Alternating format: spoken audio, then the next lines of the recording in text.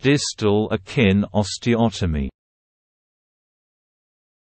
Correction of Hallux valgus interphalangeus with an osteotomy of the distal end of the proximal phalanx. Distal Akin osteotomy. This video has been produced from the article source that has been shown below. I would like to thank the author Robert van der Grende, MD, from Department of Orthopedics Rehabilitation, Orthopedic Foot and Ankle Service, Gainesville, Florida, United States of America. Citation: Van der Grende R. Correction of Hallux valgus interphalangeus with an osteotomy of the distal end of the proximal phalanx. Distal Akin osteotomy. Foot Ankle Int. 2017 Feb. 38, 2, 153–158. Introduction. Hallux valgus interphalangeus, HVI, is a deformity of the first toe resulting from lateral deviation of the distal phalanx in relation to the proximal phalanx. As with Hallux valgus, the cause of HVI is likely multifactorial. Developmental and growth plate abnormalities of the distal toe as well as pressure on the distal phalanx from shoe wear and push-off have all been suggested as causes. Hallux valgus interphalangeus can occur in combination with Hallux valgus, Hallux rigidus, and as an isolated deformity. Hallux valgus interphalangeus alone is rarely symptomatic, but can impinge on the second toe, contributing to second toe symptoms and deformity. Osteotomy of the proximal phalanx of the hallux has been used in the treatment of both Hallux valgus and Hallux valgus interphalangeus. In 1925, Akin described realignment of the first toe with a medial closing wedge osteotomy at the base of the proximal phalanx. This osteotomy is still used in combination with other Hallux valgus correction procedures to achieve additional correction of the alignment of the proximal phalanx and is also used for the correction of Hallux valgus interphalangeus. Operative technique. The intent of the osteotomy was to realign the toe clinically and correct the HVIA to neutral. A dorsal midline incision was used beginning at the level of the interphalangeal joint and extended proximally about 2 cm. The fascia over the extensor hallucis longus (EHL) tendon was divided longitudinally. The EHL was retracted laterally. The periosteum was elevated from the dorsal and medial surfaces of the phalanx. The dorsal capsule of the IP joint extended proximally about 1 cm from the articular surface and was left intact. Retraction for performing the osteotomy was done with small handheld retractors, as Homan-type retractors and self-retaining retractors stretch the soft tissues and block access to the bone with the oscillating saw through this small incision.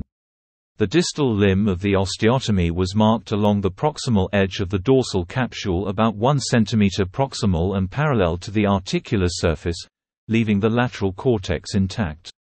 The proximal limb was marked at the desired angle of correction, also leaving the lateral cortex intact. Figure.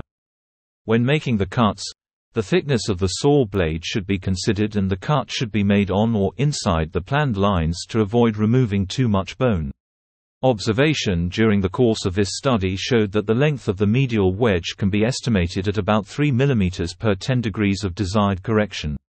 The cortical bone at this location was thick and the working space was small, so it can be difficult to tell when the plantar cortex has been cut with the saw.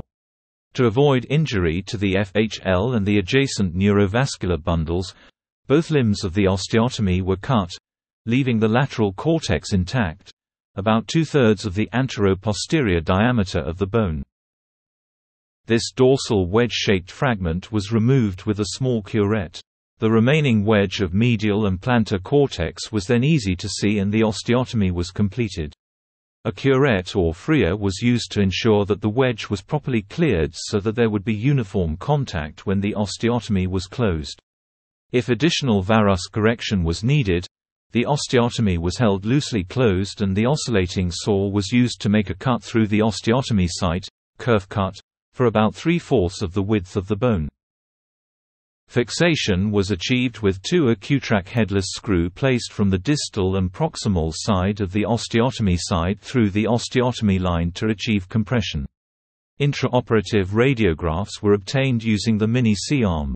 Figure Rotation of the distal toe could also be corrected, if needed, by cutting, or breaking, the lateral cortex, but this makes the osteotomy more unstable, and fixation with 2 pins is recommended. The fascia was approximated over the EHL and the skin was closed with nylon sutures.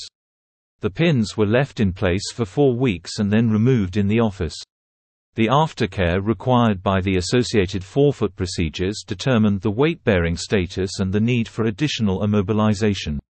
Follow-up varied according to the associated procedures and with the time to resolution of each patient's problems.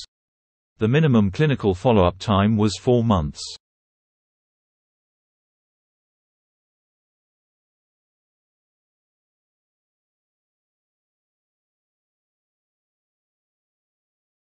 Notice the pre-operative and post-operative appearance of the first toe.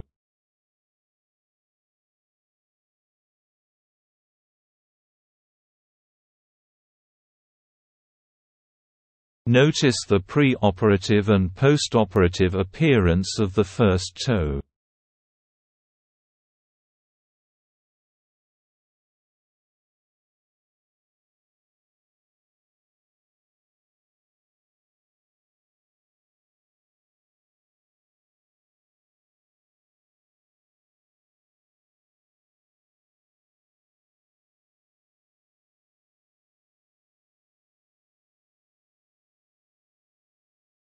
Notice the pre-operative and post-operative radiograph of the case.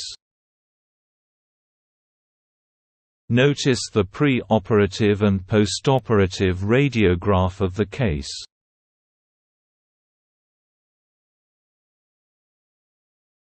This video has been produced from the article source that has been shown below. I would like to thank the author Robert van der Grende, MD, from Department of Orthopedics Rehabilitation, Orthopedic Foot and Ankle Service, Gainesville, Florida, United States of America. Citation: Van der Grende R. correction of Hallux valgus interphalangeus with an osteotomy of the distal end of the proximal phalanx, distal Akin osteotomy. Foot Ankle Int. 2017 Feb.